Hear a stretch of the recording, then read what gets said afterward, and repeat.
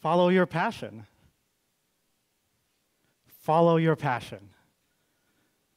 Follow your passion.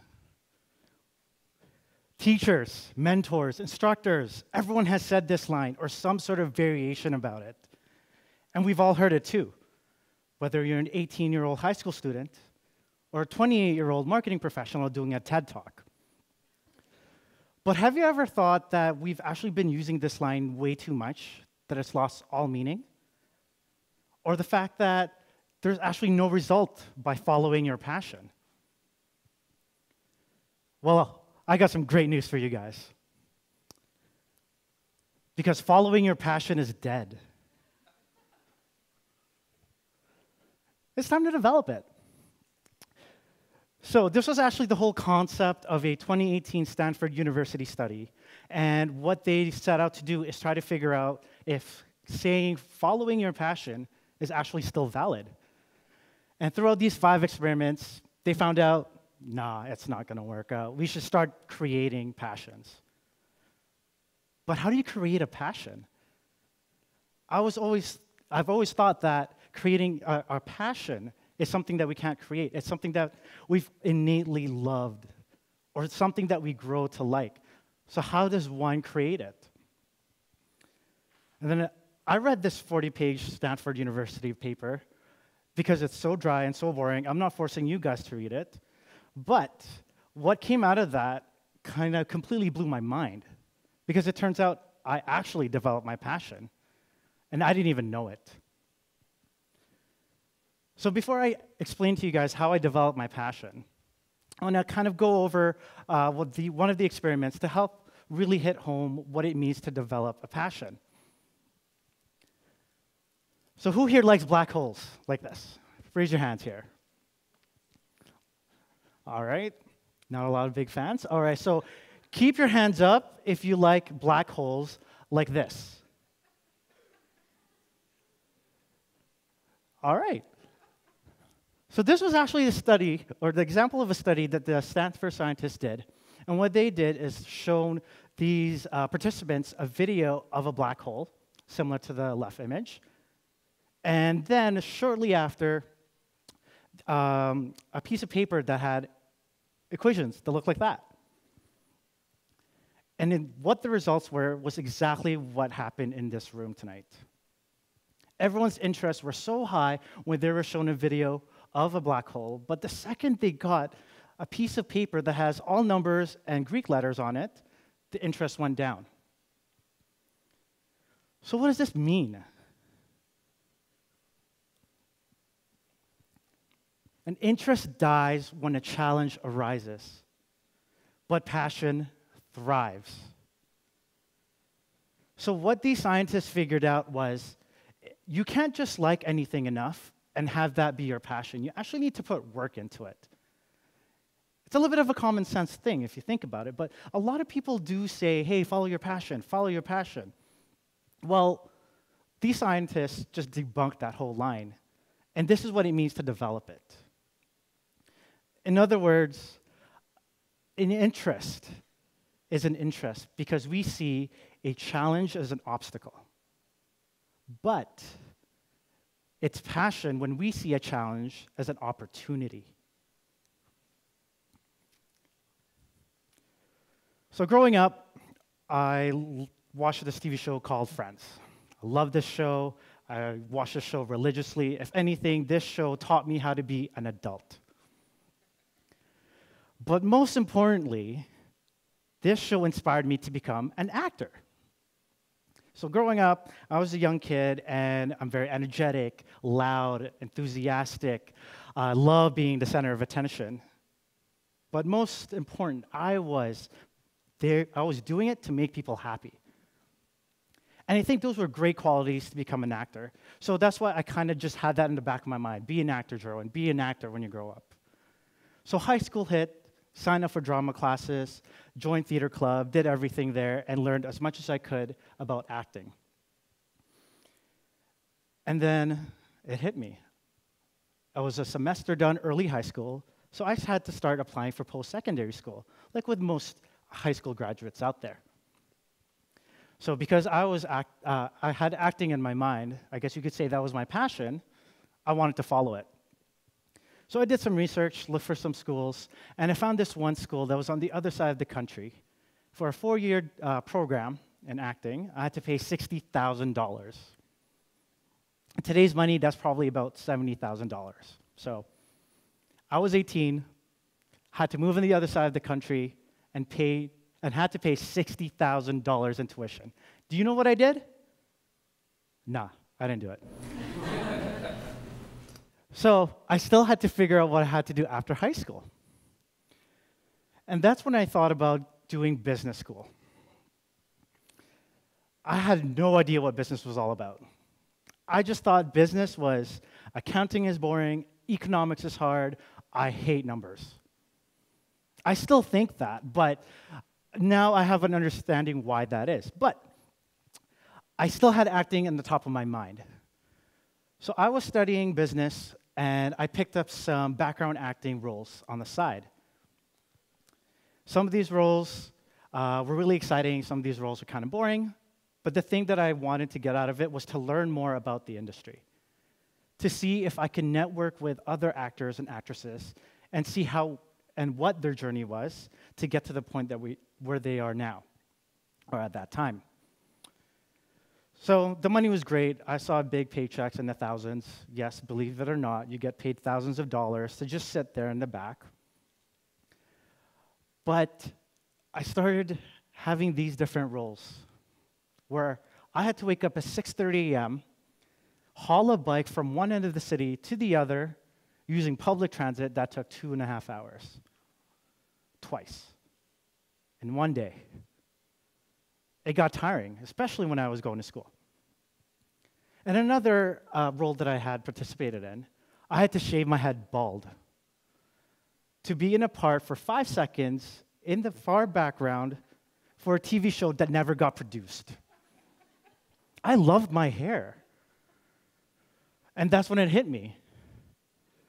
I don't think I want to become an actor anymore. All of these challenges, all of these obstacles that I've been going through, it kind of demotivated me. Similar to that whole idea of the black hole example. My interest with acting was high, and then the more challenging algebra stuff came at me, and my interest slowly decreased.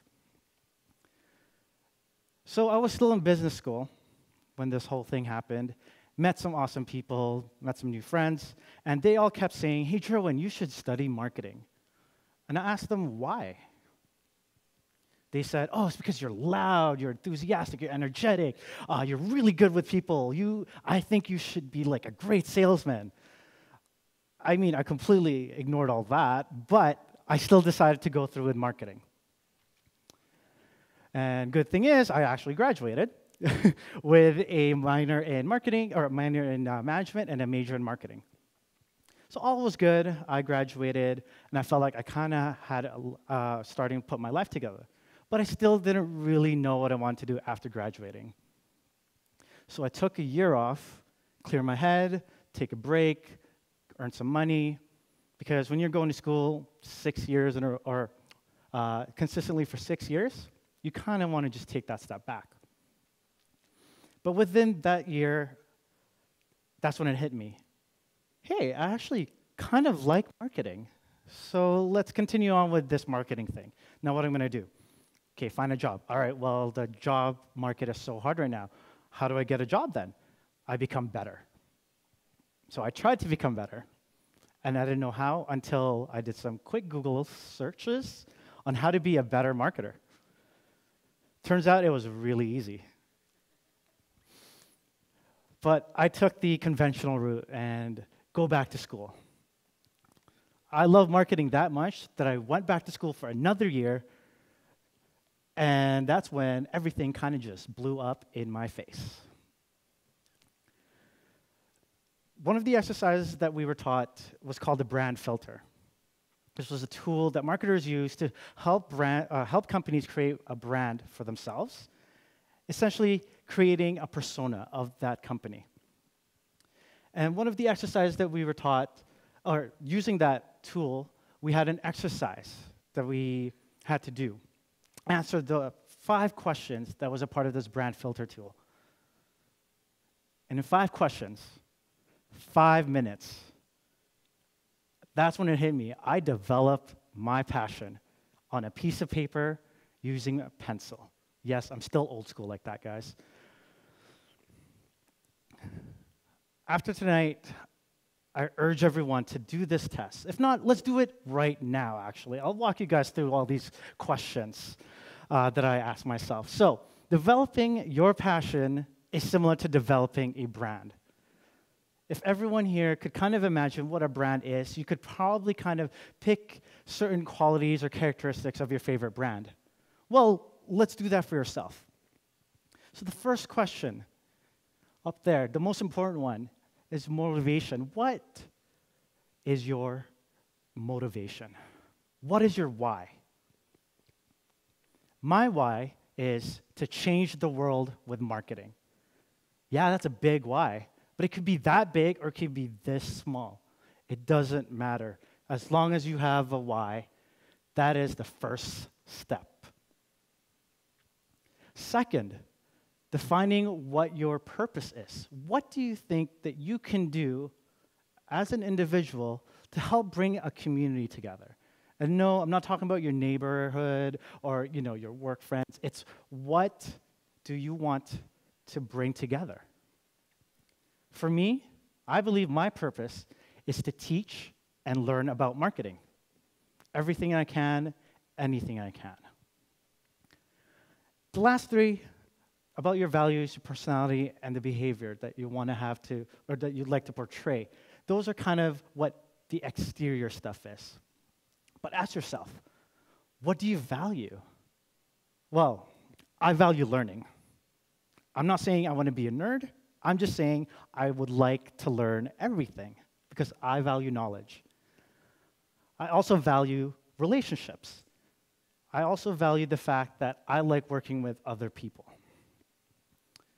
Personality, well, that's kind of the easy one here, same with how you would act. So the personality that I like to have is someone who's confident, someone who's charismatic, salesy, if you want to define that way. But lastly, how do I want to act? The one word that always stuck to me was to be a leader. So combining all that, that is how I define what my passions are. Can anyone here guess what they think my passion is? So this picture was taken in 2018.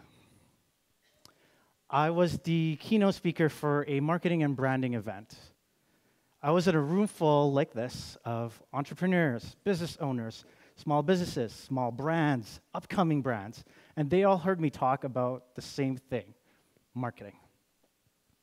Shortly after, I was asked to be a co-host for a monthly panel talk series where their tagline is literally learning is endless. And then lastly, a couple months after that, I hosted my first workshop about marketing.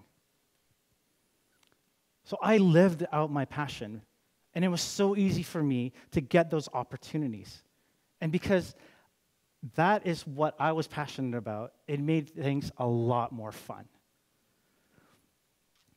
So developing your passion is similar to developing a brand. Forget following your passion, because it's a lot more fun creating your own passion. I thought I had a lot of fun with acting, and I thought that was my passion. I thought that was exactly what I was made to do, to entertain, to act in front of a TV screen. But I tried it out, and it wasn't for me, even though I felt like I had everything that I could. And then there was business, something that I never really had an idea with, that all of a sudden, holy crap, Jerwin, like you're so good at this. And then I took that next step and said, okay, what am I going to do with business? Because I spent, $10,000, $15,000 on tuition and, 7 years of my life. I had to do something good with it.